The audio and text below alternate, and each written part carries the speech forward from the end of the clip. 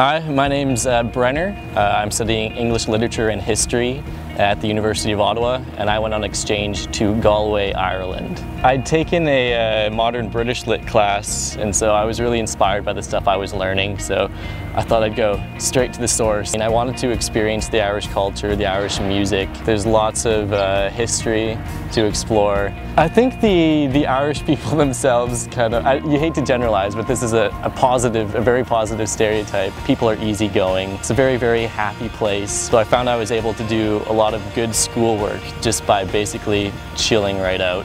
An entirely different culture existed in a place where you might not have expected it. So now I know that, you know, pretty much anywhere you go, it's going to be a lot different. And so I'm kind of excited to maybe break some of my preconceived notions of what the world is actually like.